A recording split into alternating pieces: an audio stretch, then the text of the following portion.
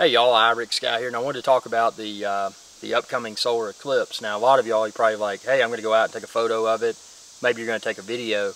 But what you don't realize, what you may not realize rather, is that photographing or videoing rather, the solar eclipse can be extremely dangerous. Now there's a few things that make it dangerous. Number one, anytime that one looks directly at the sun with the naked eye, it's still dangerous. Even with a pair of sunglasses, it's dangerous. So you need to be sure if you're just going to view the solar eclipse that you have proper glasses for viewing the solar eclipse. So you can check the link within this video's description to find a variety of them.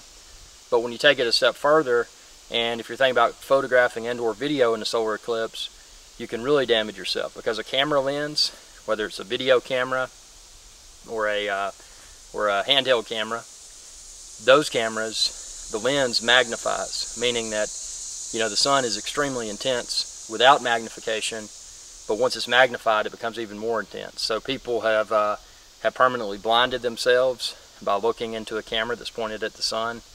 It can damage the camera equipment, which obviously is not as bad as damaging one's own eyesight. But you need to be sure that if you're going to attempt to photograph and or video the solar eclipse, that you have the appropriate equipment for the camera, because it can be extremely dangerous for both the camera and your own eyesight. And not to mention just the heat. Even taking the proper precautions with the camera equipment, the heat that the sun creates could potentially damage the camera and the people that are watching the solar eclipse. I mean, they can get overheated. They need to have some water and stay hydrated, and try to stay in the shade.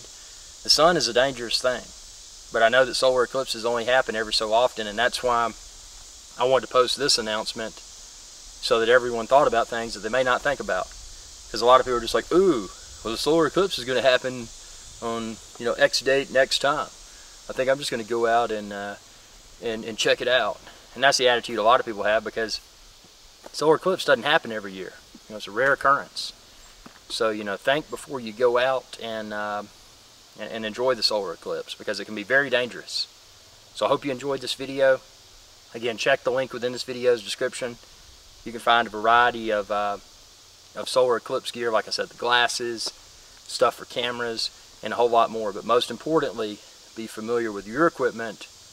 Check with the manufacturer if you're unsure. Find out what can and can't be done, because the worst thing to happen when viewing the solar eclipse, number one, would be something catastrophic that happened to a human, but also the camera equipment. Camera equipment's expensive. Don't mess it up.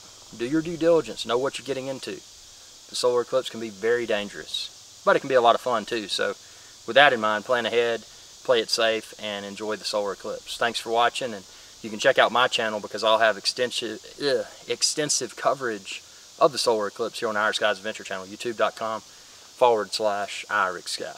Thanks for watching, and y'all have a good day. Hey y'all, Iric Sky here. If you enjoyed this video, please be sure to subscribe, like, and share.